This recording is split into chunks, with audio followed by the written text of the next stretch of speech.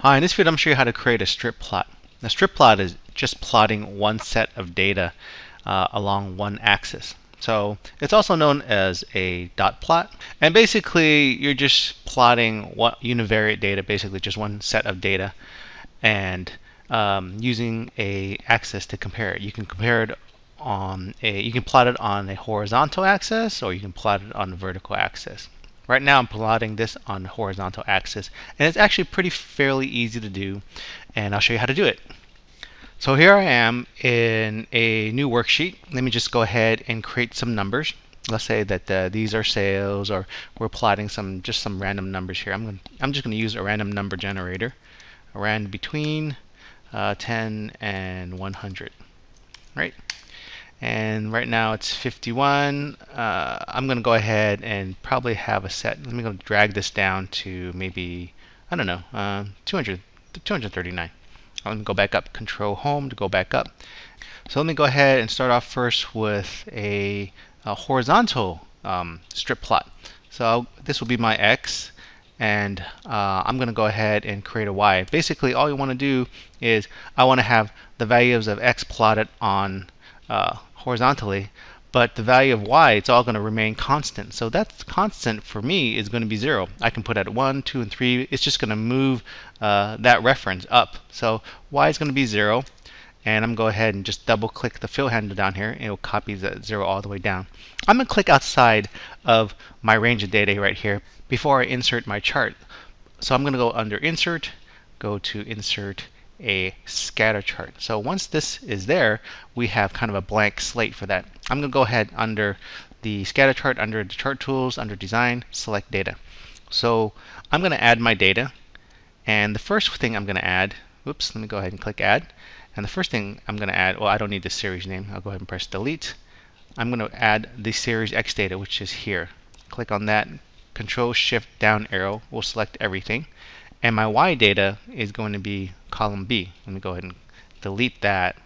Let me go back up here to the top and select this. Control Shift the down arrow to select all of that. Click OK, and it will bring me back to the select data source. Click OK, and I have to go back up here because it's selected all at the bottom, and I have my range of data here. Let me go ahead and just make this a little bit bigger. So we have our data. We have our data all in a little strip here. And what I want to do now is I want to kind of get rid of these grid lines. I'm going to select the grid line, press delete, select the vertical grid line here, press delete, and I'm going to compress this plot area down a little bit, down lower, and get rid of these axis labels, or this label portion area. Press delete, and I can go ahead and make my chart area smaller, and I pretty much have my strip plot.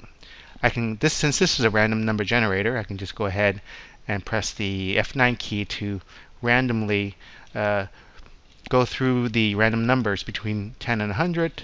Now there may be instances where you are highlighting certain portions or a certain data set or a certain piece of data. So what we can do is we want to make everything else go to the background and make one data set go to the foreground. I just need to select one of the markers. They'll select everything, and go ahead and right click and fill, and let's make these all gray, and I don't want it to have an outline, right? And so we may choose one of the data points where we want to highlight. I'm just going to choose any random one here. Select this one, just select it again. Once we select it once, it'll click everything, click again, and it'll just pick that one. I'm going to right click, and I'm going to fill that and make that blue.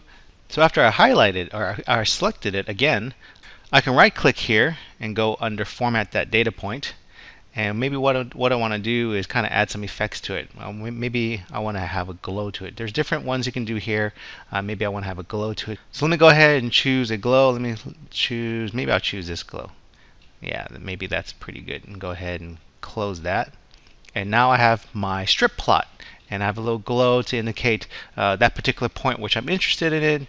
I can go ahead and have the random number generated execute again. I'll go ahead and press F9, and you'll notice that wherever this goes, wherever the numbers get regenerated, you'll see that that particular point stays there. So that's how you create a strip plot. So I hope that helps. Thanks for watching.